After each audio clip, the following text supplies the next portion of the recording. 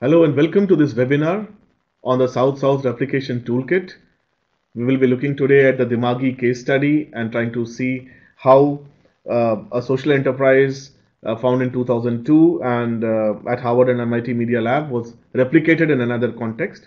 And we'll be looking at how the South Asia Inclusive Business Program of the IFC created a replication tool that helped take it to another geography and another context.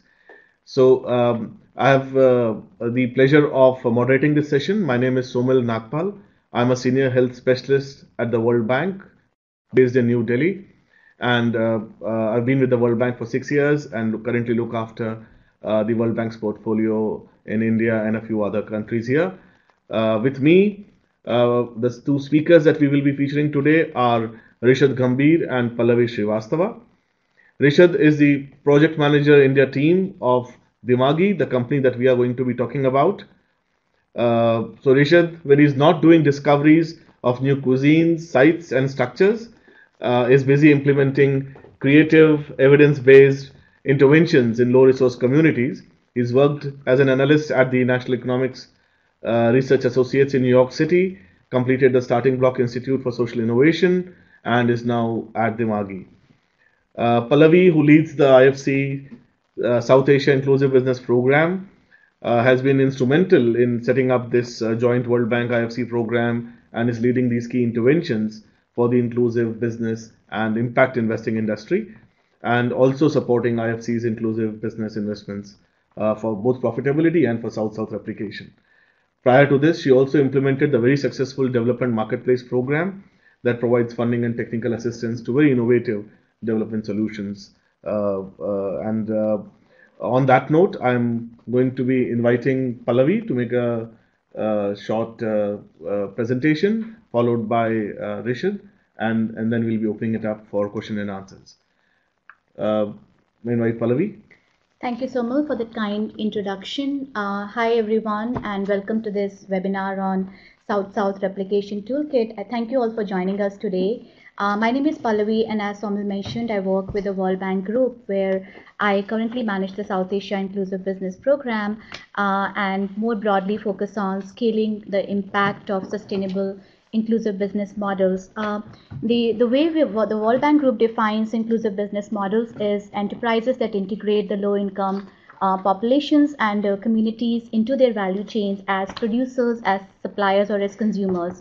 Over the last few years, we are seeing that inclusive business activity is on the rise, where we are seeing a lot of large corporates driving the BOP agenda, which is the bottom of the population related interventions, by designing products and services which can cater to addressing some of the development challenges.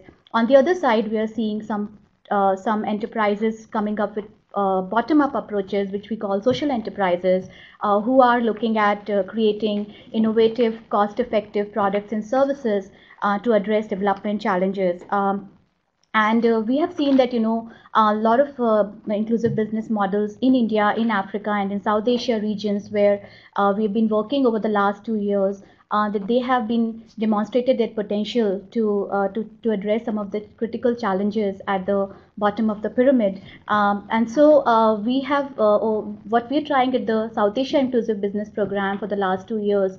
It's looking at some of these interventions and seeing, where is the biggest need from the sector, and we're trying to respond to some of these. One of the key challenges that's coming more, in front of us is around replication. And with huge amount of information sharing, we are seeing that a lot of enterprises are now considering replication as a potential tool to take their enterprises to the next level of scale. So what we did, over the last 1.5 years, we've been working a lot around understanding this space and trying to see how IFC and the World Bank Group can support some of this work. So I will be presenting today specifically on some of our learnings that we gathered over the course of our study. And also successful replication tool that we developed with the help of our consulting partner Intellecap to present a framework that can help enterprises replicate sustainably in a new market. So we started with hypothesis of that there is a case for replication, but we really wanted to see what is it, and while there's a huge demand from inclusive businesses, we wanted to understand if there is an interest in the development sector and the private sector communities in these markets to support cross-border replication. At the same time, we also wanted to understand more based on our research that whether there is really a potential for inclusive businesses to go to another market and successfully expand, and in what form, can they really solve the challenges that they're able to solve in their home geography in the same way in other markets.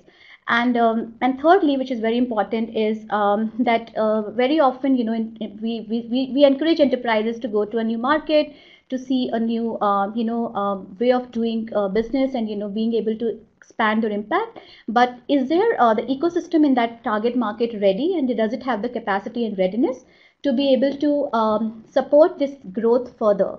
And then finally, the most important question for us was that what are these specific interventions that we can design for inclusive businesses that can be most effective in achieving these goals?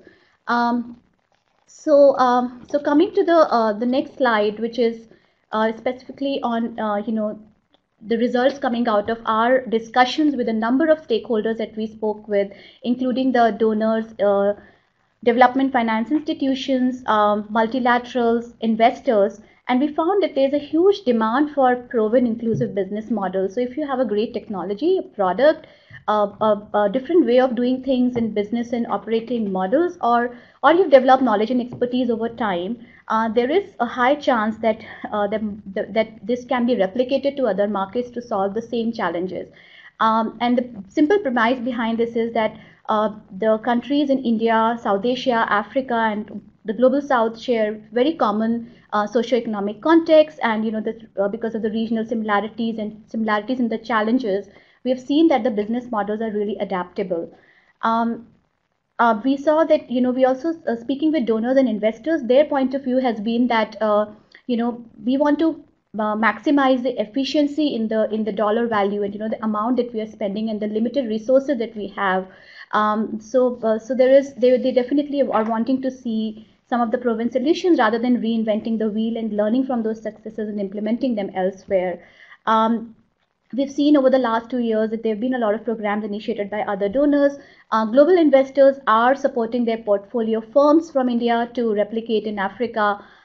In South Asia, the impact investing activity has been on the rise.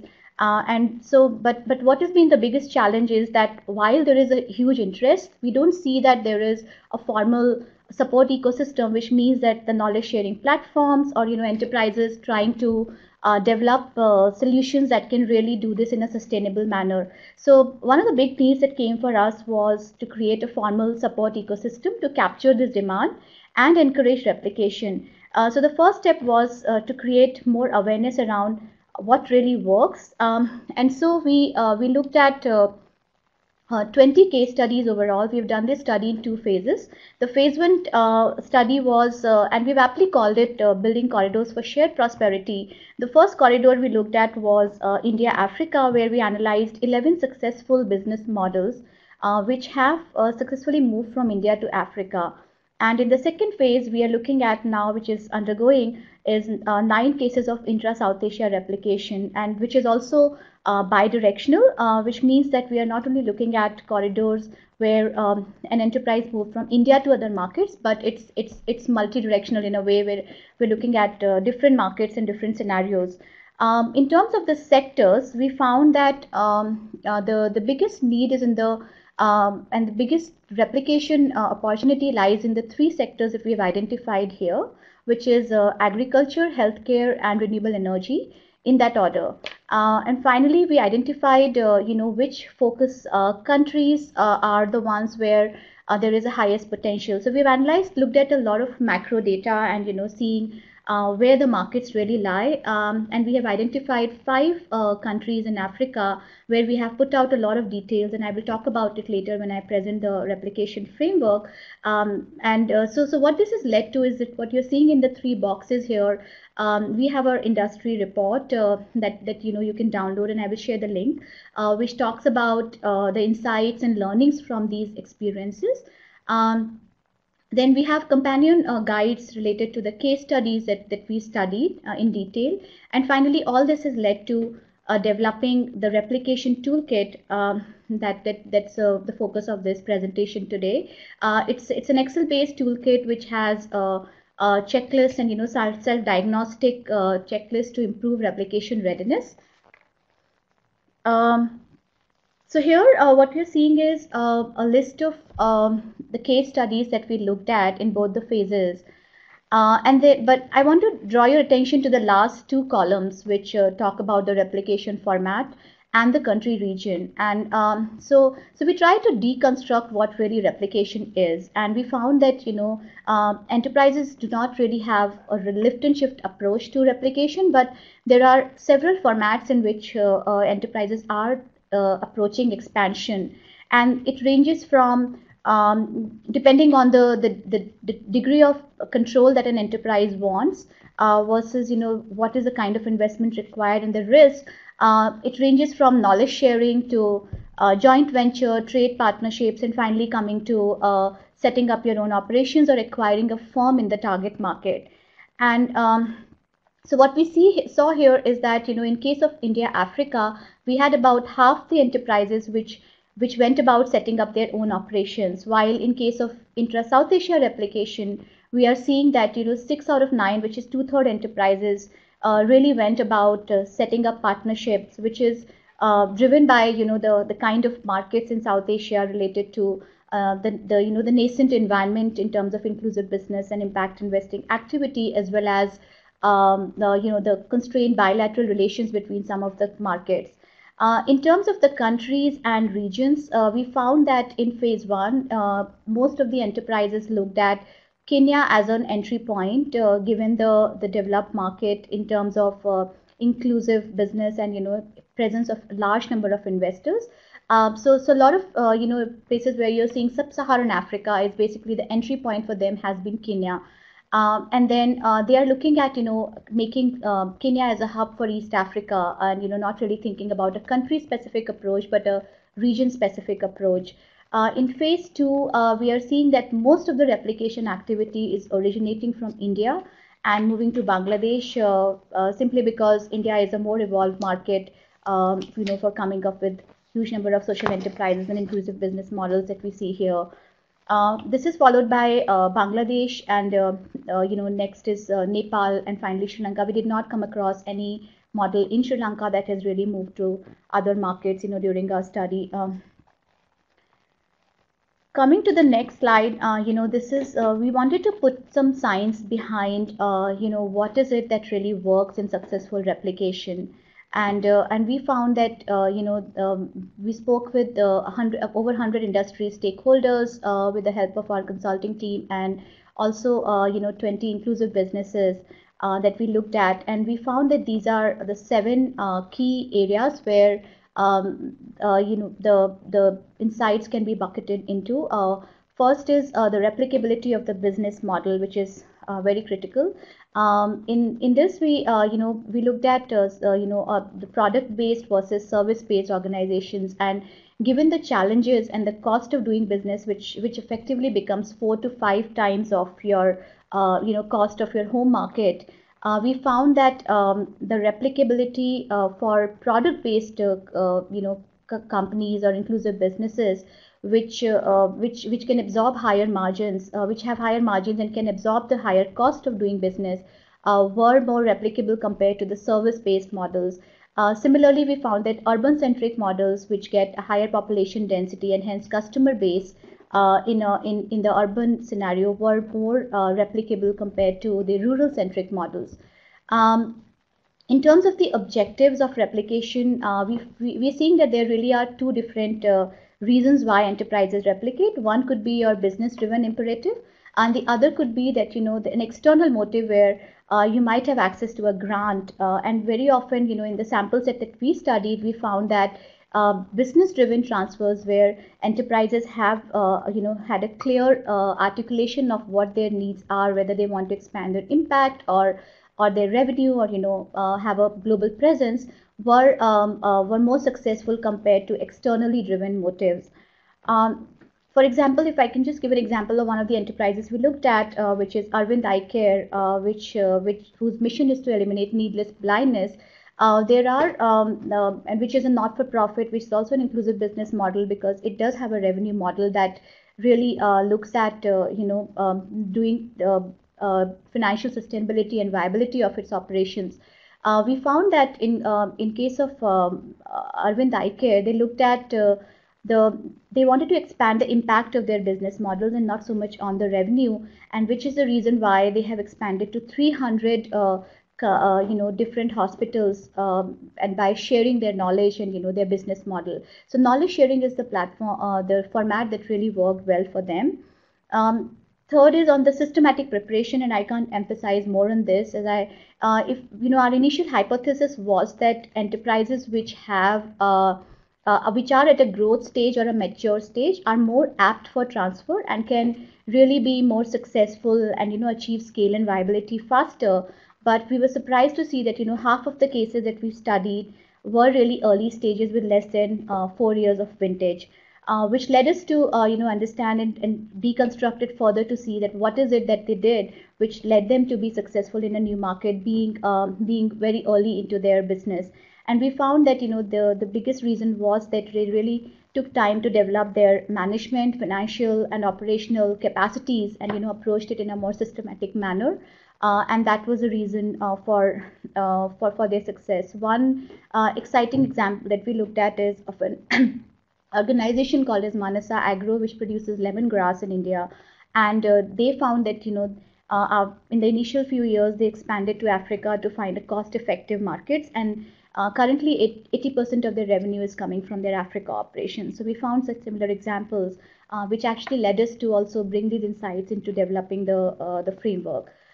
Appropriate entry markets is critical, to identify which is the right market for you. And one of the things that our framework also helps enterprises do is not only identify how to select the entry market, but we've also done case studies on the data on different countries which can really be an appropriate entry market, and we have given some details around that.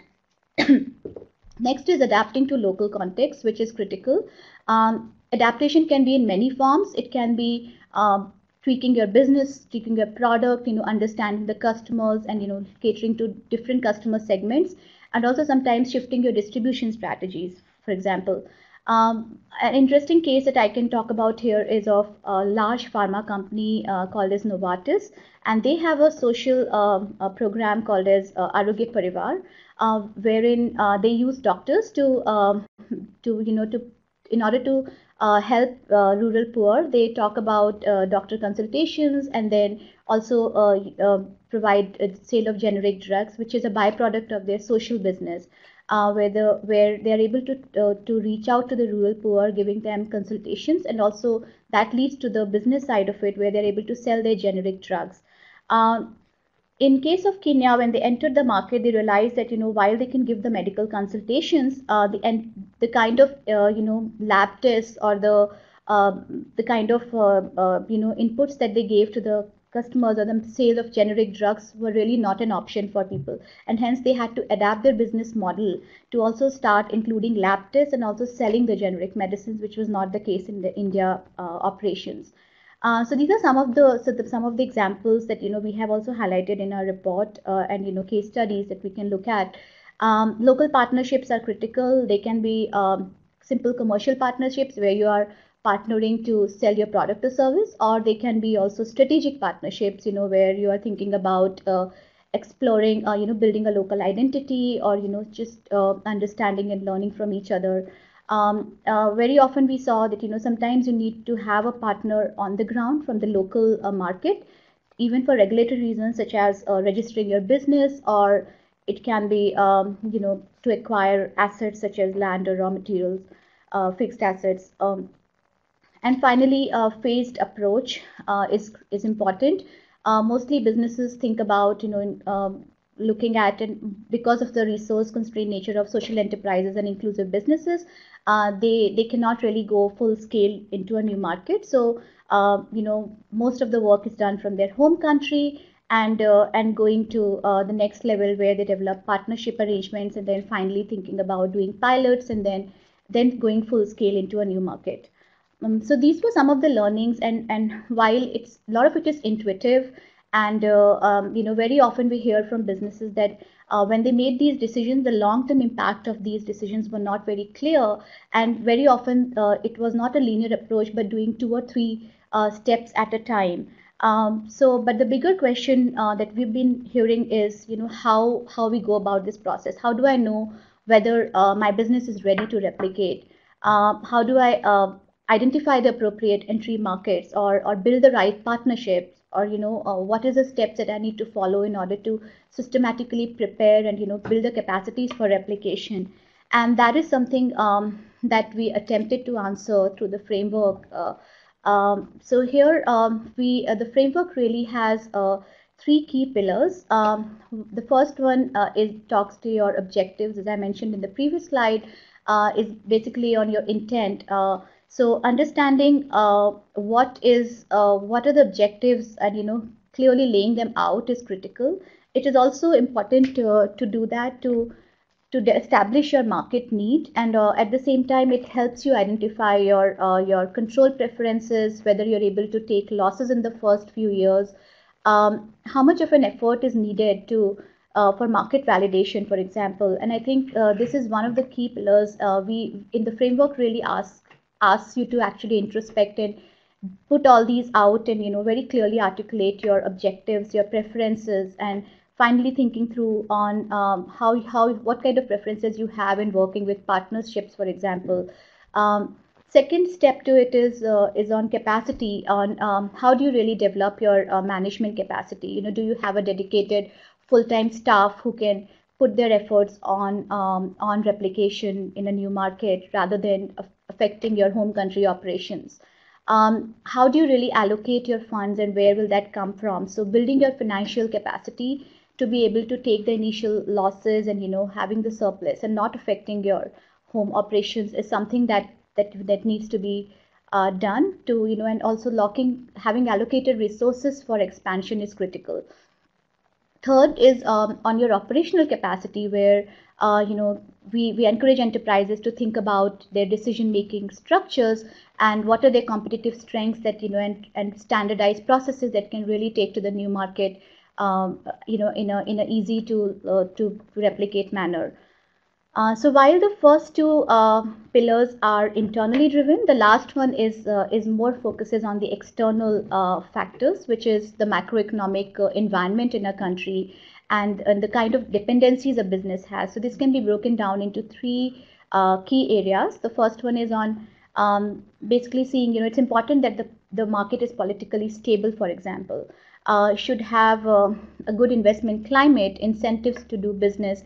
So things like that. And this is something that we don't ask enterprises to put, but a lot of this work has been done by us in the replication framework, and we have this data into the framework that really assesses and tells which is the right market. And that's been the one of the key factors that has fed into us selecting the markets that already exist in the toolkit. The second one is on the sectoral dependencies. For example, the kind of policy environment needed for a specific sector. If you're an agribusiness enterprise and you depend on agri-extension workers, then you need to have those aggregators and cooperatives, or sometimes it might be related to raw material for a particular sector in, say, renewable energy. And finally, the organization level dependencies. And I can quickly take an example. From Dimagi, maybe, where Dimagi looks at, the availability of frontline workers, and having technically sound talent from that market. So these are the 3 key pillars, and so this basically goes into the replication toolkit, which is an Excel-based online downloadable toolkit. And on the bottom left is where you can see the link where you can download it from. And while it's difficult for us to show the entire toolkit, but I will try to show it through this slide as to how it practically works. So the pink boxes that you're seeing are actually talk back to the framework in the previous slide that you saw, where it really asks you a set of questions on your business information, whether you are a product company or a service company, whether you are not for profit or a for profit or a hybrid enterprise, and also certain other questions on your vintage, etc. Imperatives and preferences is basically your intent, where we have a number of questions that go into understanding what is it that that you're looking at from this expansion, what kind of control preferences you have, which lead to deciding whether what kind of a partnership you will enter into in a new market. Capacities is something where we break it down to the three capacities I talked about earlier, which is management, financial, and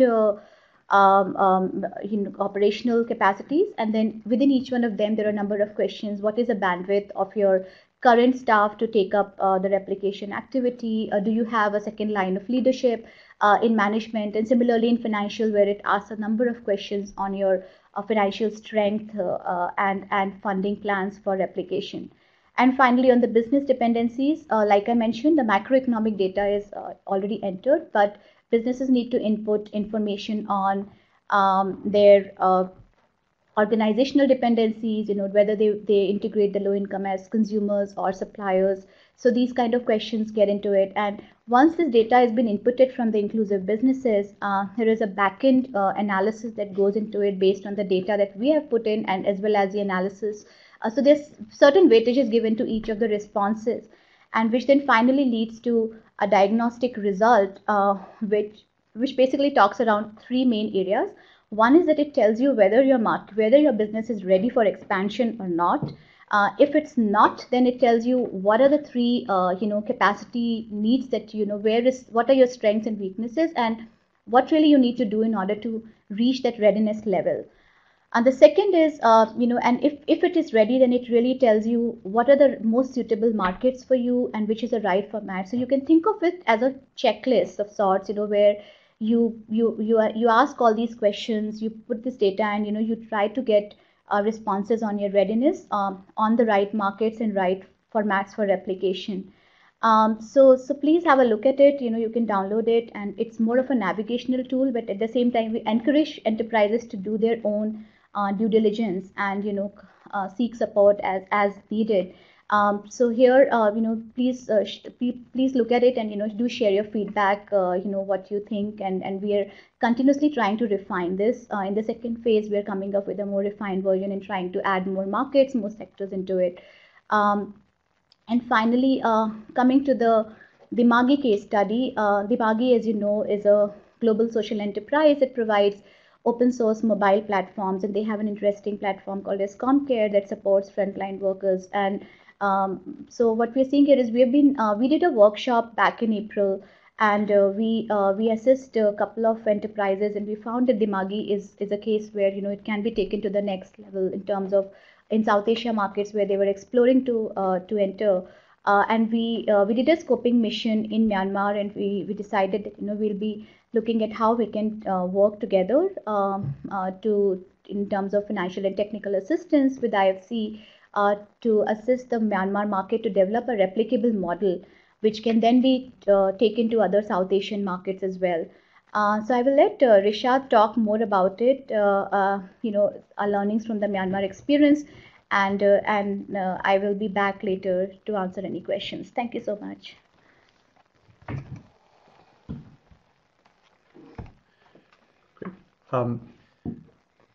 Good morning, everyone, and good evening for those joining us from Asia. Thank you very much, Pallavi, for that introduction and for the excellent presentation of the replication toolkit. I will go ahead and speak about Dimagi's experience in Myanmar and how we expanded there. But before that, just some contextual information. As Pallavi mentioned, we are a social enterprise, and we design as well as deploy mobile tools for frontline workforces. Our primary sector of focus has been health, but we've also explored and expanded into other sectors that include agriculture, water and sanitation, and social sales. We were founded in 2002 out of MIT Media Labs in Cambridge. And since then, we've opened country offices in India, South Africa, and Senegal, with our headquarters being in Cambridge. But we do have in-country staff in a number of geographies that include Kenya, Mozambique, and of course, Myanmar. What you currently see on your screen is our trajectory into Myanmar. And this, our Myanmar operations were operated out of our regional hub in India. There were a number of factors that made us decide on Myanmar as a really good testing ground to see if our products and services would fit both the needs as well as the landscape in Myanmar. And we started off in around May 2014, so almost a year and a half ago. We started off with a TB project. That was our first project in Myanmar. We had explored the TB sector previously in India and South Africa, had run a couple of pilots. So the sector itself was not, something which was new to us. We took those lessons and applied it to this specific project that started off in Myanmar. The project itself provided a really good opportunity to explore Myanmar as a strategic kind of opportunity for expanding other operations. It provided us an opportunity to gauge what the market potential was for an mHealth tool such as ComCare. And through our experiences with this pilot, we explored all the different reasons which would make sense for us to expand into Myanmar. There were a number of them. One was that technologically, there were a lot of factors that would spur the growth of mobile technology in Myanmar. The prices of SIM cards, for example, was drastically dropping, and even since May 2014, it has dropped from around $120 to $1 per SIM card. There was a lot of interest among the NGO scene as well as the government to introduce technology into healthcare, as well as a number of other development-related services. This provided fertile ground for us to consider Myanmar as, an office for satellite operations. And we decided to then send one of our staff members to the country, and she would be based out of there permanently while we would provide reinforcements from our hub in India. An important replication strategy that we followed, which coincides with the second point on the slide, is about building a community in Myanmar. Since we had only one team member there, but at the same time there was a lot of excitement for mobile technology, and there was a lot of aptitude to even build your own application. We decided to pursue the strategy of engaging with self-starts. And one thing that made that possible is that ComCare is a user configurable platform. We have a front end, and anyone can create an account, build their own application, and deploy it without any knowledge of programming.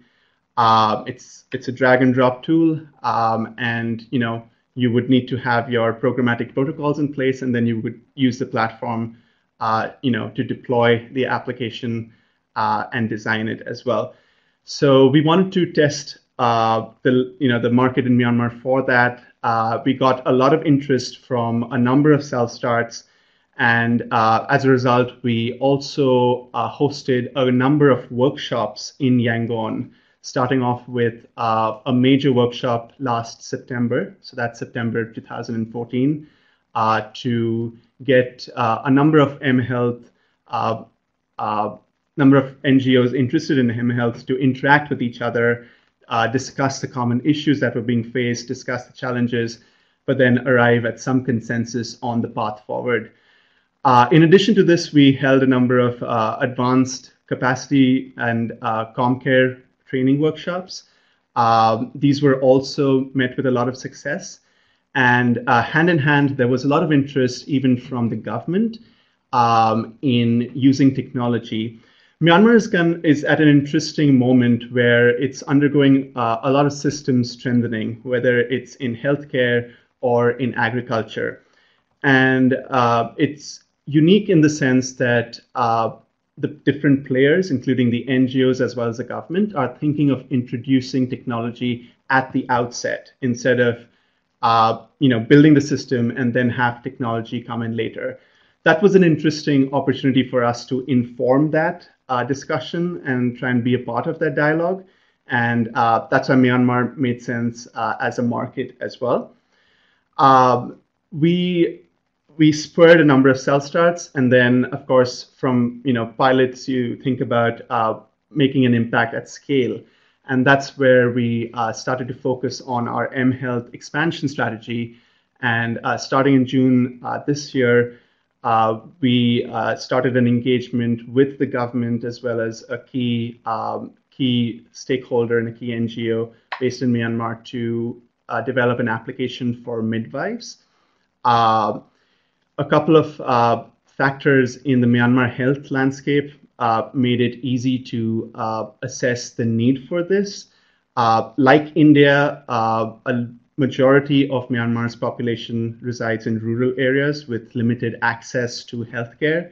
Healthcare is fairly decentralized there.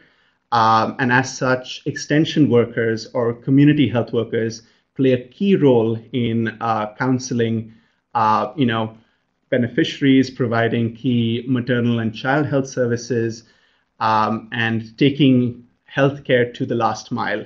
And that's where we come in as a technology company, and where our products can play a very important role.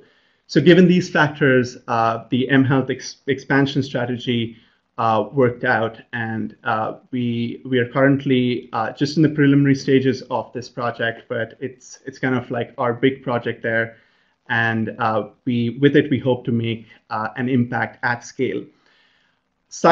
Alongside that, we once we had targeted health in Myanmar and put that on our radar, health being our primary sector of focus, we also wanted to start exploring other sectors such as agriculture and renewables, sectors in which we have demonstrated demonstrated experience, demonstrated impact in other countries, but not in Myanmar. And as Pallavi had mentioned earlier, customization is really important in the replication toolkit.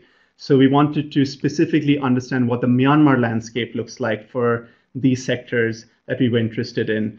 As a result, IFC and Dimagi engaged in collaboration, whereby IFC has engaged a local consultant based in Myanmar for us to explore these sectors and validate the key use cases in them so that we can take this to the next level.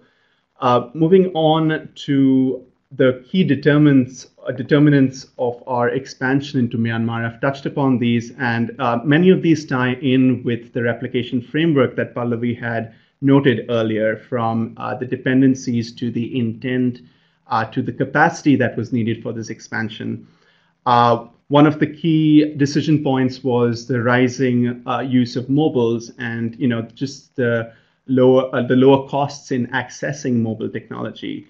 One example that I'd given earlier was about the plummeting costs of SIM cards, and in general the enthusiastic response that the use of mobiles was receiving in Myanmar.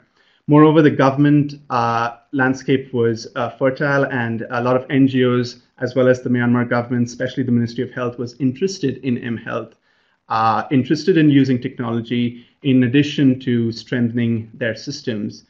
There was also an opportunity to inform system strengthening. So as I mentioned, technology was not only introduced as a layer upon existing health systems. Those health systems were being built, but at the same time, technology was being introduced. And there was little competition at that point in time. So it was a key time to make those inroads. There was also our ability to keep operational costs low. We sent a dedicated team member to Myanmar, but our strategic operations were backstopped and reinforced from our regional hub in India. And we followed a phased approach where we build a community, we get a big mHealth engagement, and then we think about expanding our staff in Myanmar. So this was really helpful. At the same time, there was a potential for high impact, and for Dimagi, impact is a very important priority, given the need for technology in the health sector, especially at the frontline services sector, given the health indicators that existed in Myanmar and that still exists, which demonstrate that there is a lot of effort that can be put into improving these health indicators. And since a lot of these health services are provided by frontline workforces, it's about strengthening the frontline workforces, and that's where mobile technology comes in. So that was a key determinant and a key dependency in this sense as well. And finally, the high literacy rate and the aptitude for technology. There was a lot of buzz, there still is, in promoting ICT for D, and getting different technology players to work together, and even promoting a number of self-starts in Myanmar. So all of these tie into the different points that Pallavi mentioned earlier, and we, it's really interesting to see how this is tied in with the replication framework introduced by the IFC. I will hand it over right now to Somil to take it up. Thank you, Rishabh. So we've had two excellent presentations. Thank you, Pallavi and Rishabh. That was really very informative, and we already have a bunch of questions on the screen. So let me start with a few that have already come, and we'll wait for more to come. And thank you to our colleagues for also sharing the materials online. And you can see the links are all on the chat box that you can use. So Dr. Josephine Balati from Tanzania wanted to know more details about when the study was done in Tanzania. David from Germany, from the Impact Business Acceleration Network, wanted to know whether the toolkit guides on which replication strategy would be most appropriate. And Argun from the World Bank Group wanted to know the average years of experience of the social enterprises in Africa and in South Asia. So maybe get started with these, and I'll come back with more questions. Sure. So just going back to the timing for this study, we started in 2014 towards the end, and we launched the study in February 2015. So I think the timing for Tanzania, and when we were studying all the markets, was around November, December 2014 is when we were there, and our consulting team was there, and we were speaking with different enterprises. To answer the second question, which is does the toolkit guide on which replication strategy would be the most appropriate? I think that's the main point for the toolkit, to actually assess, so it really answers three key questions, and that's the way we can use it. One is to assess whether an enterprise is really ready. So before actually guiding on what your replication strategy should be like, what we're encouraging enterprises to do is to really see if they have the readiness to be able to replicate and go to the next market, which really talks back to the framework where we help you assess your intent, your objectives, your capacities, your team, your financial resources. So it helps you take all these things into consideration when you're thinking about replication. On the replication strategy per se, this comes to the second point. Once it says that you are ready, and once you're ready, the bigger question is that what should your strategy be? And strategy can really be deconstructed from our replication toolkit point of view into two main decisions. One is that which is the right market for me, and the second is what is the right replication format. Whether I should go for a trade partnership, if I'm a product company, or should I go about just knowledge sharing and licensing arrangement, or should I set up my business? So there are really different formats. And what I forgot to mention during the presentation is that when you download the toolkit, apart from the Excel-based diagnostic tool, you also have a number of checklists. I think there are about 10 to 12 such checklists, which really talk about how you can go about building your capacity, say financial capacity, how you can go about building your management bandwidth. And then also you have case studies which you can look at how similar enterprises in your sector went about doing this. And the second part is about, once you choose a format, the question that enterprises face is, how do I find this partner? It's expensive, and how do I go about it? So for each format, there is again a checklist that talks to your business, and you can think about reading from others' experiences and reading this checklist as to how you can go. But on that, I would say that partnership development is something that enterprises schools need to. This is more of a guiding tool, but need to do your own efforts and due diligence, and build your relationships in the new markets. To think, once you know which market is, maybe that can be the right starting point for you to start building those relationships. And the final question on average years of experience for a social enterprise so there is no no one answer to it. Like I mentioned, our initial thinking was that an enterprise should be mature enough, or even at least in the growth stage, where they have sorted out their India operations, or wherever they are coming from, in the home country, and saturated the market enough, and then think about because then you have processes, you have the people, and you have a little bit more resources to think about expansion. But what we found was, which is very surprising for us, was that half of the enterprises were really early stage, with less than 4 years into existence.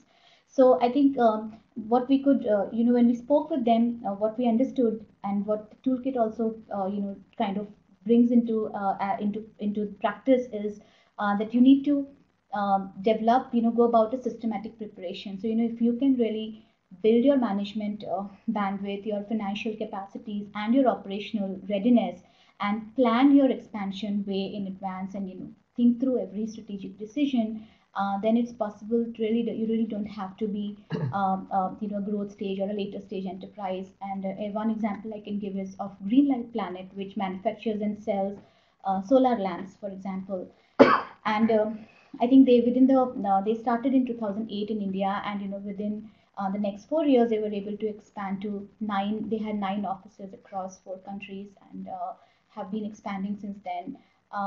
They also started, one of the things that I think Rishad was also mentioning is about how thinking about a hub and spoke model, where you can, work from a country and then cater to the region as a whole. For example, specifically in Africa, we've seen where countries go to Kenya, and then they can think about working in Uganda and Tanzania, nearby markets. So there, I think one key, the quick answer to this is that the average years are not really that critical. It's about your other decision points that have to be taken into account. So yeah, that's it. Thank you. So while we're waiting for our 30 plus online participants, and I'll already see one more question, I just wanted to add a couple of questions from my side for you to answer. And one of them was, the sheer potential of Comcare in being an open architecture which can be used for multiple purposes is very exciting. And so is the the application of this tool in terms of its being able to be used not just for replication of enterprises, but maybe for even a government organization to screen whether I'm now ready to take on this tool for replication in a public context.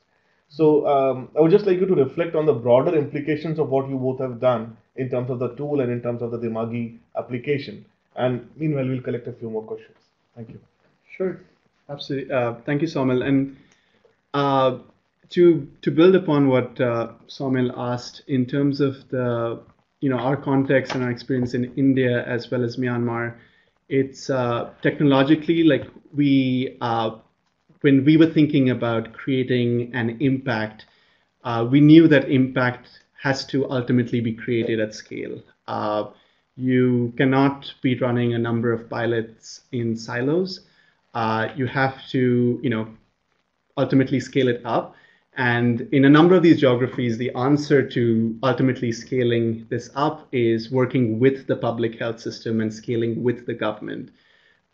So at the very onset, in terms of the decisions that went into designing our platform, whether to make it open source or not, whether to make it user configurable or not, those were taken with scale in mind. And that has paid great dividends in all the geographies that we've worked in India, in Myanmar. And one example that I mentioned earlier is, creating this buzz in Myanmar about mHealth and lowering the access to mHealth because we have this user configurable platform that you would not need a programming background for. You can have a number of organizations, and they might not have the financial capacity to, invest in our implementation packages.